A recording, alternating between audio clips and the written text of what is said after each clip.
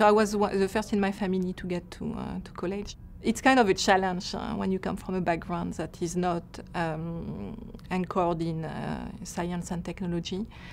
So, and then moving to the United States, where basically you come here and there is, no one.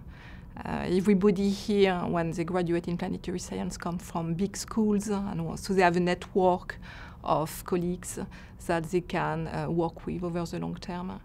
So I had to build all that. My PhD is in seismology, which is a little bit different from what I'm doing now. But when I got started at the university, there was a new class that just opened that was about planetology. The professor that opened that new class was very dynamic. And so a lot of us got interested in doing planetary science.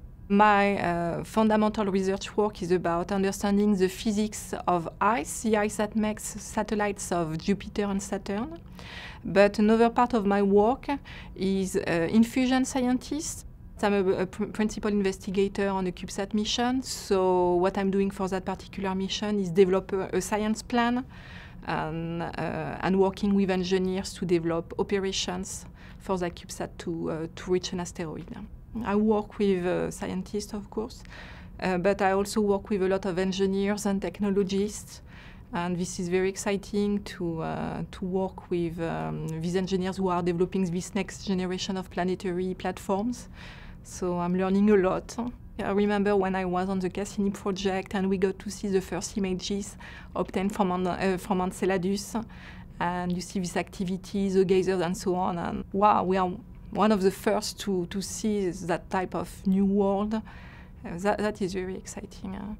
I really would like to see the CubeSat that we are building fly and go to its target and return images from the asteroid it's going to meet. That would be a big, big deal to see this happen. It's really a privilege to work in this field. I mean, we do very exciting stuff. It's a lot of work, but it's a very rewarding work. And I really wish when people want to work in planetary science, I really wish that they get an opportunity to work on planetary missions.